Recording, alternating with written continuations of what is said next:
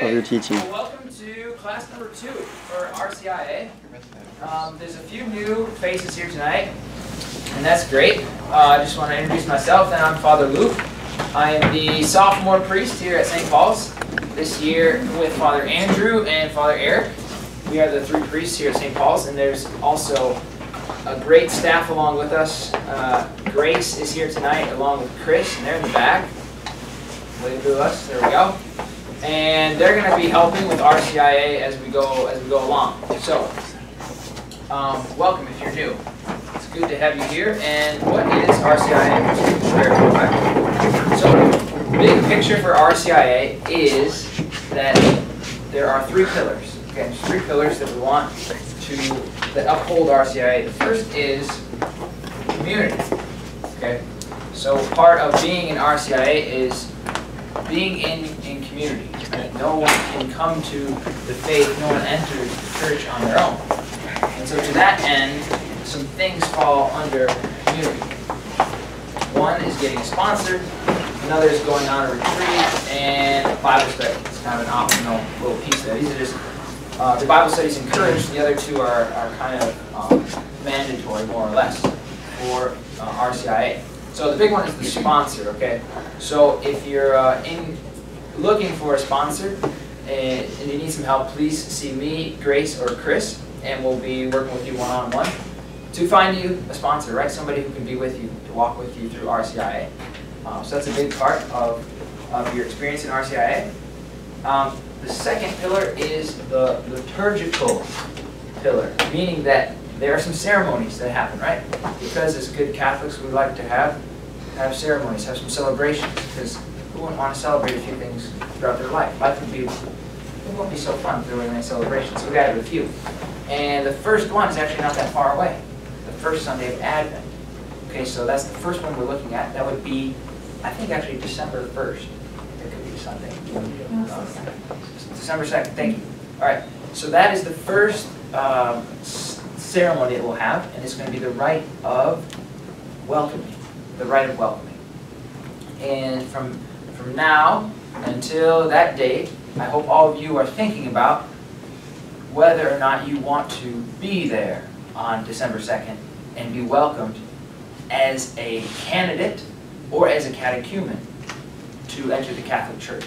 Right? So right now, there's no real labels for anyone here besides a human person made in the image and likeness of God, because that's going to forget that one.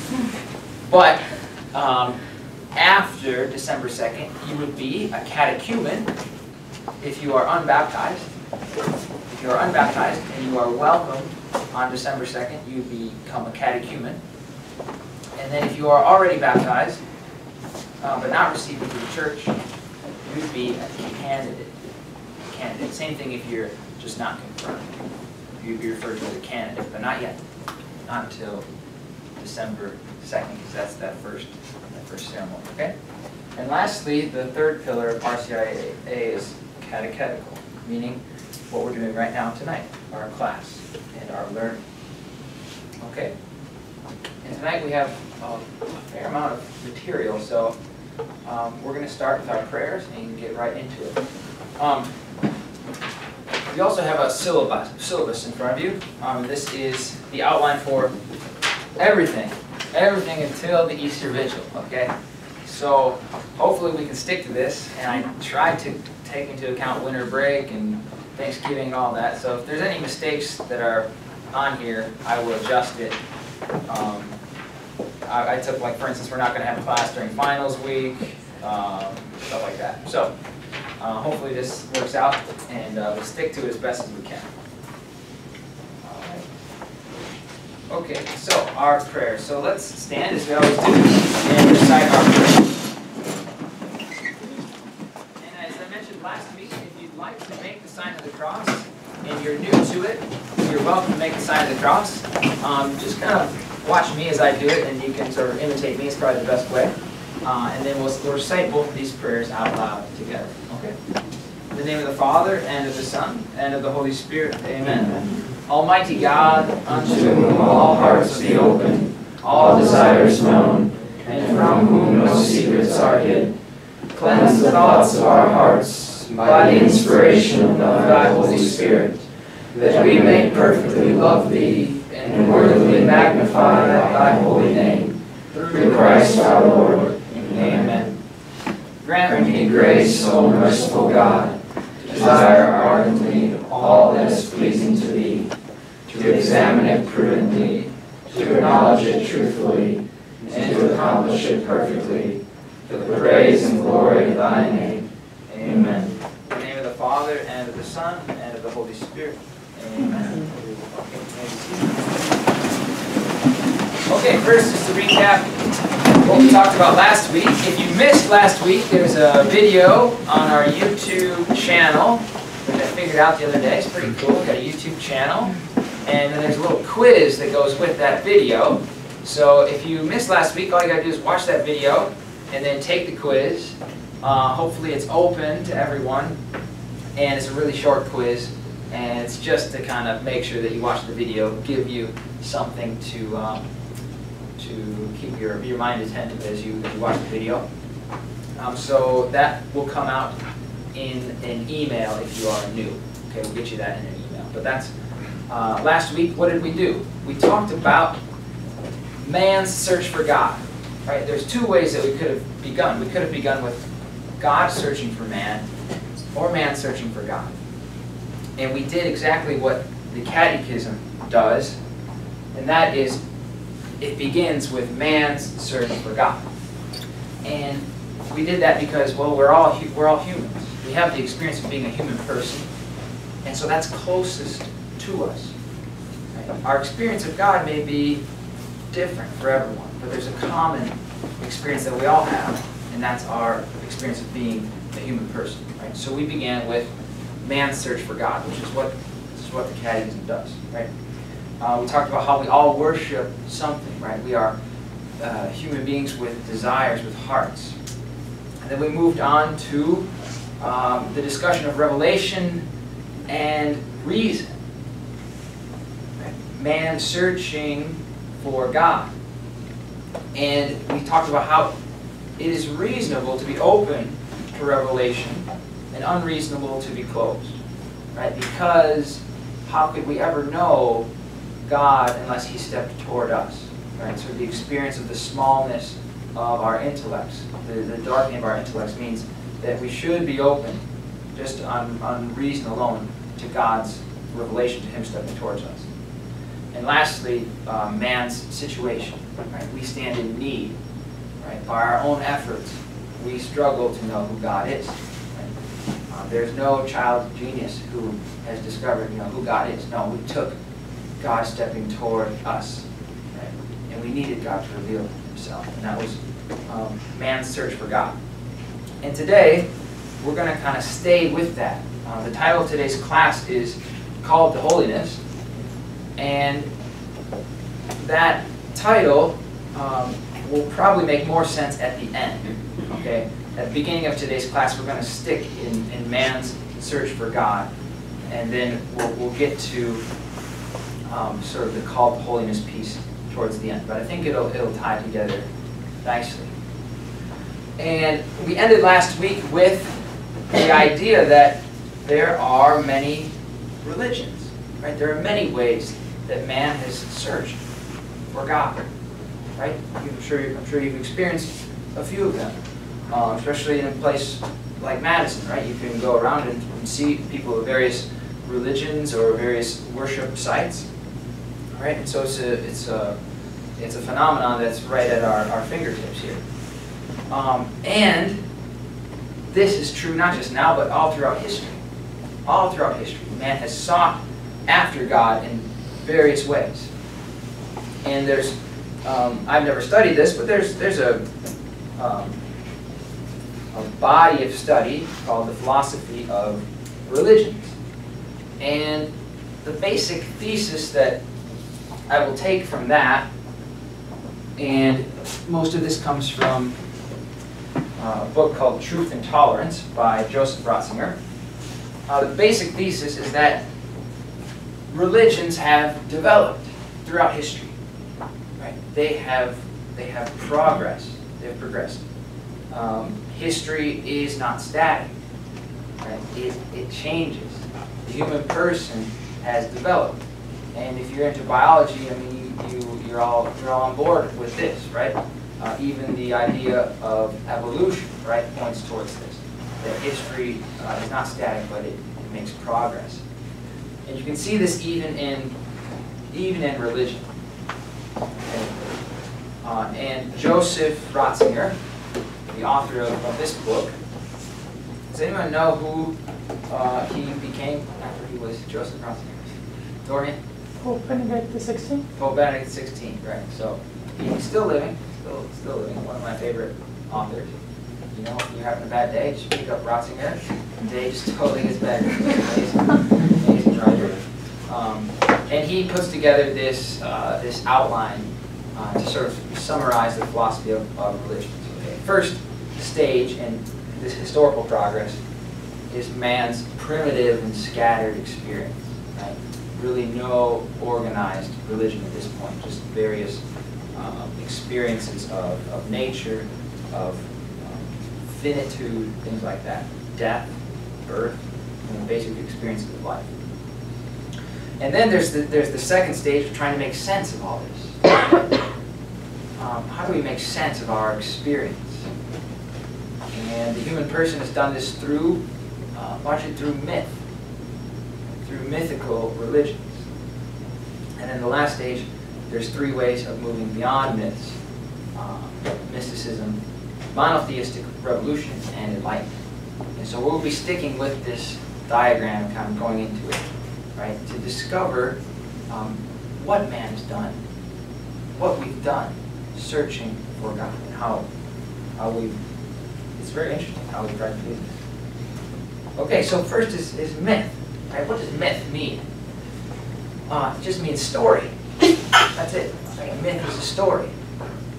Right? And there's the myths that I will focus on most are the ones in the Greco-Roman paganism, right? The Greek myth. Right? Anyone here in classical studies? No, I didn't do it either, but if I could, it would be fun. But anyways, we all know a little bit about it, right? We know a little bit about Homer, Hesiod, the Greeks, right? They were the ones who had the great myths, right? To try to make sense of their experience, right? And they, in a sense, focused on the beauty of these stories more than the truth, right? The truth itself was not necessarily the principal component of myths. As we see here, the pagan orator Symmachus, he says, what does it matter with what philosophy each individual seeks the truth? It is not possible to reach so great a secret by a single route. Right? So there's various myths, right? Lots of them. Because they thought that, well, this is the way to make sense of experience. The truth itself, how could we ever get there by a single route? So we have a paganism, right? Many gods, many myths, and many ways to reach sense, right? To make meaning out of our lives. And this worked pretty well. Right? It did provide for many centuries of stability and peace in the Greek and Roman worlds. Okay. Again, myths have beauty, but not necessarily truth. The Greek worldview was tragic. Right? The gods were very much anthropomorphic, right? Having human traits and human emotions and fighting with each other. Right? It was tragic, it was violent, and there was also the idea that you were ruled by fate. Right? It was a bit fatalistic. Okay. Now, in the Greek world, there was a critique of myth that took place. Right? It's a very important moment. right? This comes with the philosophers. So here we have a picture of a very smart philosopher. I think his name is Socrates. So, and he's pretty awesome. Pretty awesome beard. If you have a beard, you're definitely smarter, I think. Right, Father Andrew? True story. But here's the philosopher Xenophanes in the 6th century. Homer and Hesiod have attributed to the gods everything that is a shame and reproach among men. Right, so the philosophers are coming onto the scene. They're looking at all the myths, and they're saying, that isn't true. That isn't true. Right? Plato himself, in the Republic, he says, there's an old quarrel between philosophy and poetry. There's an old quarrel between philosophy and poetry. Aristotle, the poets have portrayed the gods mythically for reasons of political expediency and rhetorical persuasion. Right? So the philosophers come onto the scene and they choose not myth, but reason. Right? Not myth, but reason. This is a very critical step in the development of religion. Right? This critique of myth. Okay, now this critique of myth could be put here under enlightenment, right? Joseph Ratzinger said there's 3 ways of moving beyond myths, and we're going to jump right to this one because this is the most similar to what the Greeks did. Okay, they emphasized rational knowledge over religion. Right? This started with the Greek philosophers, as we just saw, Plato, Aristotle, all of them. But this is also prevalent today, right? I think rationality is very much in vogue.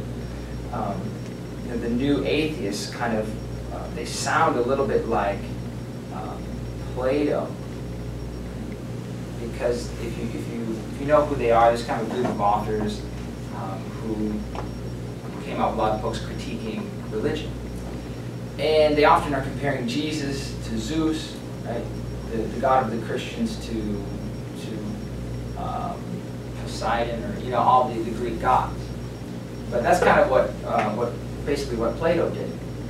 Right? Plato was critiquing Zeus and the others, and so there's a lot of similarities to the new atheists today and to the Greek philosophers of old, as far as their critique of religion. Right? I saw this bumper sticker on Madison. There's like I want to do a whole homily series on bumper stickers in Madison. It's pretty awesome. But the science, it's true whether you believe it or not. Right? Science, it's true whether you believe it or not. And I was thinking, I could just put Christianity in there. I could just put that on my bumper. Wow, okay. Anyway, so science is true whether you believe it or not, right? So the Enlightenment way, it looks at myth and religion, it wants to move beyond it, and it sets up this absolute value on scientific knowledge.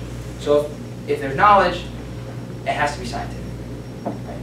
That's kind of the Enlightenment idea, at least in today's, and even, I think even in the Greeks as well. Right? Rationality is the absolute value. Okay? So yeah, I think we should have a little competition who can find the best bumper sticker. It does make you think. I mean, I'll give this person credit. I had to think about this for a little while. Okay. All right. Now, another way to move beyond myth is to get rid of all the stories, right? Get rid of all of the myths, and just rely on your inner experience, your personal experience, right? And this is the way of the mystics, right? Mysticism. And this says that experience is greater than myth, right? Now, what is mysticism? This would be probably the Asian religions, right? Buddhism and other types of mystic religions, and a certain pantheism as well. Right? And this way of getting beyond myth relies on the human person's ability to be mystical, right? To know God. Not just to know God, but actually to become God. Right? The mystic is set up as a person who is sort of the enlightened one who knows everything. And then everyone else kind of falls in behind the mystic. But as this develops in mysticism, it even gets beyond distinctions. There's no longer a distinction between God and the world, right? And that's the sort of pantheism. God is the world. So the mystic turns to God and says, I am you. I am God, right? Not I am of you. Yeah, that's kind of the mystic way of moving beyond myth. And in this realm, God is passive. It's not God who acts, but the human person who acts. He reaches various levels of mystic experience. And this type of moving beyond myth is not historical, but symbolic. It doesn't rely on historical events, but rather the inner experience, and it relies on symbols. And in that way, it is similar to myths. Okay. Now, there's another way that man has tried to search for God beyond the stories of myths. And this is what Ratzinger calls monotheistic revolution. Right? Myth is rejected because it's a creation of man. Right? And in a monotheistic revolution, what happens is God is active. Right? The absolute nature of the divine call is made known to man through the prophet. Right? The prophet receives the call of God, right? Whereas the mystic experiences God in the sort of interior and then spreads the knowledge. The prophet is a much less interesting and religious person, right? The prophet is one who is not really religious. The prophet receives everything from God and then teaches. Okay, and our experience in this realm is not absolute. Right? It's submitted. It's judged by revelation, and that was the very important word from last week. Right? Revelation, God breaking into the world, God reaching into His creation. Right? And this has to do with history. Right? This is very, very important. God enters the world in this monotheistic revolution in an event, in a historical event. All right, so our examples here are Judaism, Christianity, and Islam. Right? Monotheistic revolution. Again, you can interrupt with questions. Again, I forgot to say that, but we like to do that. Otherwise, we'll get some at the end. Okay. Okay. Now, what did the Christians do? So backing up to the poets and the philosophers, right? At the time of Christianity, there were the two strong groups, right? Poets and philosophers. And who did the Christians choose as their friends? Right? Who was going to be their friends? Was it going to be the poets, the ones who came up with the myths and the religions? Right? Or was it going to be the philosophers? Right? The ones who critiqued myth, the ones who emphasized logos, right? Rationality. Right? And we know from last week that they chose the philosophers. Right? The philosophers. Right? Because Christianity upheld that reason was good, that we could use our reason to know that God exists. Right? That's that natural knowledge of God. Right? And so the early Christians were called atheists, right? in the Roman Empire, because they would not worship the pagan gods. They were called atheists. And they found a lot of help from the philosophers, the ones who were critiquing all of the various pagan cults, the religious cults that were happening. Right? But even though we made friends with the philosophers, the Christians went beyond them. Right? Because how could you ever reason to God becoming a man? What philosophy could ever come up with God becoming a man? Or that God is Father, Son, and Holy Spirit? What philosophy could arrive at that? And so the Christians, while they made friends with the philosophers, they moved beyond them. And we see this in St. Paul. St. Paul says, we preach Christ crucified, unto Jews a stumbling block, and unto the Greeks foolishness. Right? God became a man and died on the cross. To the Greek, that doesn't make a whole lot of sense. Right? That's not going to fall into the way they understood the world, right? Which was strictly rational, right? Right? This was a part of revelation. So the Christians, again, they made friends with philosophers, but they went beyond. They went beyond that, especially in the writings of St. Paul. We see this. Okay. So, just to recap, Christianity itself would be here, right? But it takes a little from here and a little from here, okay? Because that's the way Christians becomes. It's a universal religion, right? There is mysticism in Christianity, right? There's prayer, and there's sort of advancing towards God, and there's also enlightenment. We use our reason. We use philosophy. Okay. Now, just as a little aside, there's sometimes the idea that there's just everyone kind of has their own path towards God, right?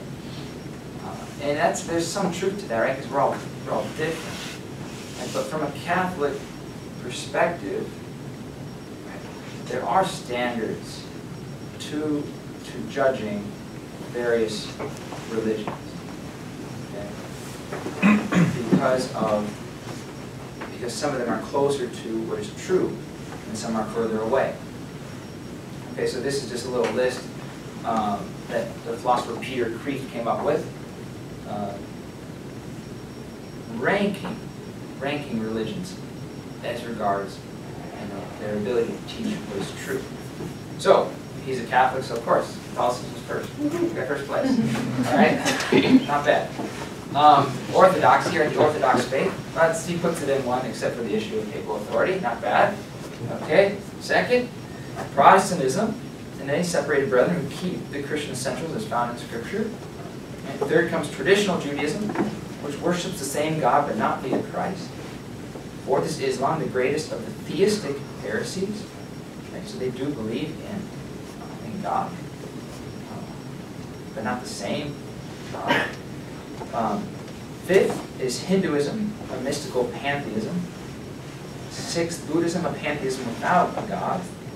Seventh, modern Judaism, Unitarianism, Confucianism, modernism, secularism. So these have no mysticism or religion, but only ethics. Eighth, idolatry, and ninth, Satanism. So that's kind of interesting. I don't have a lot of time to go into it, but we can talk about it at the end. Okay. All right. Now, the key component to the Christian faith is what? What separates it from the others? What moves us beyond? Right? It's revelation. Okay? It's the idea that God stepped into history. And so the call that God has for each one of us is, well, it's from God. It's not from us. It's from God. Right? The divine call does not well up from within us. Right? It comes from outside of us. And so this is where we hit the pause button on man's search for God. Right? When we take the tape out, maybe flip it around, put it back in, hit play, And now we switch to God's search for man. God's searching for man. And this is, it's so simple, but it's really profound. Right? In the Old Testament, for the first time, right, God was interested in how they behave, right? Their moral life, right? Which the Greek gods really didn't care too much about. In Israel, the God to be worshipped is also the God who gives moral commands, right? He gives a call.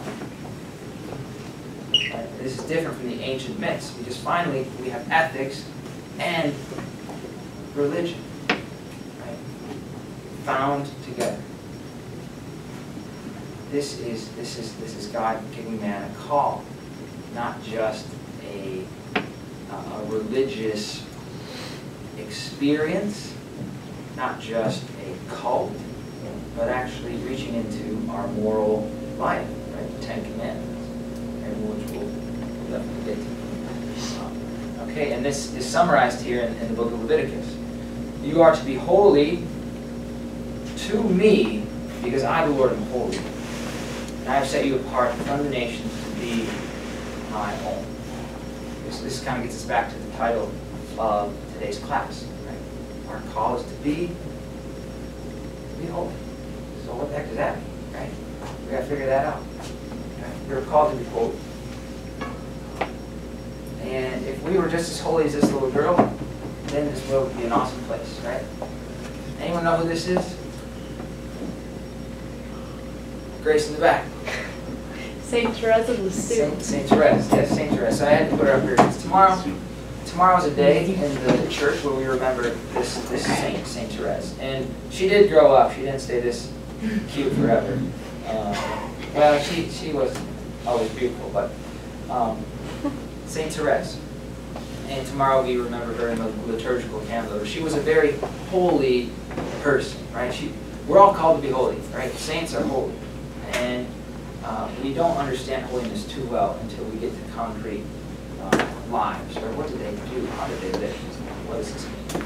Okay. So, we're called to be holy. And we see this right in Scripture.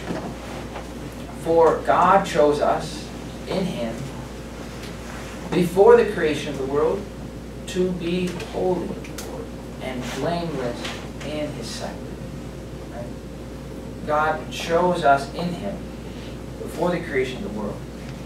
Meaning that the divine call actually preceded our own stepping into this world, which is pretty awesome. Right? God had thought about you from all eternity. From all eternity, right? You have existed and you have chosen to be holy. Okay? And right here in the first paragraph of the Catechism, the Catechism opens with this, and with this call.